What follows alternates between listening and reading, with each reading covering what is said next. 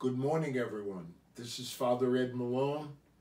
I want to take a few moments to reflect on the person and the evangelist that we know as Mary Magdalene. Her feast day is tomorrow, Wednesday. Now, she, of course, if you remember the Easter narratives, first of all, she is someone who was healed by the Lord and spent many years walking with him.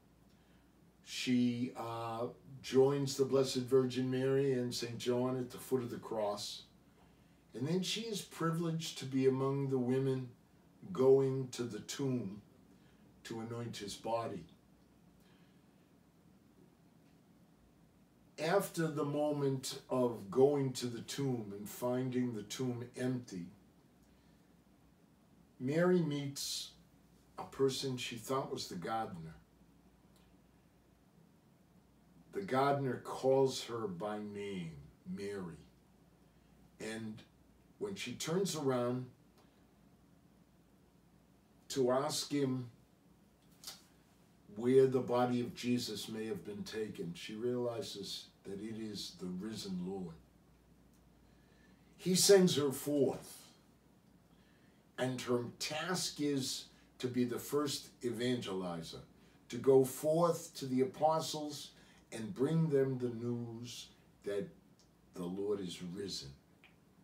So she earned the title in the first 8 and 9 centuries of the church, the apostle to the 12 apostles, because she was the one that was sent forth. So I invite you to ask her to pray for us as a collaborative, that we might be true evangelizers, that we might go forth.